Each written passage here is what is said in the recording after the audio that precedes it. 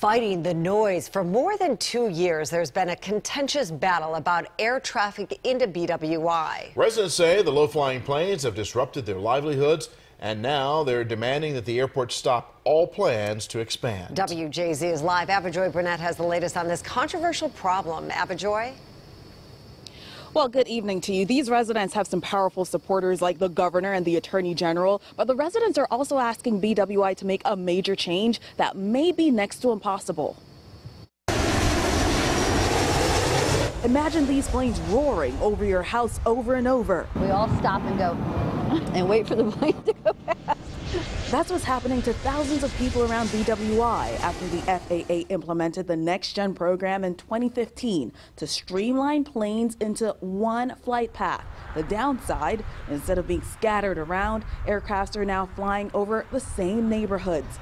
A citizens group pleaded with the FAA to reverse the plans, and when that didn't work, they demanded that BWI stop a proposed $60 million expansion. We were concerned that they haven't fixed the problem and the noise issue and what it's doing to the people in this county, in this community, but they plan to expand and make it worse. People in the region say they understand why BWI would want to expand, especially to accommodate Southwest. They have their second largest hub here. People complain about the noise when planes go over their house, but they don't complain when they have a short drive to the airport. It's just all aimed at adding capacity so that our airlines can grow and offer more service to our public.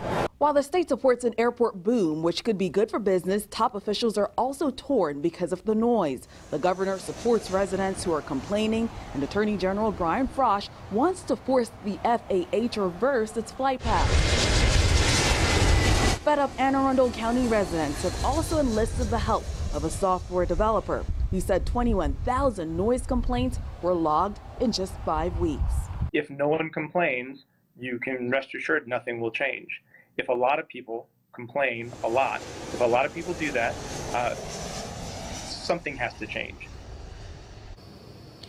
Now, Phoenix brought legal action against the FAA in a similar case. We must let you know that we reached out to BWI for comment in this latest development.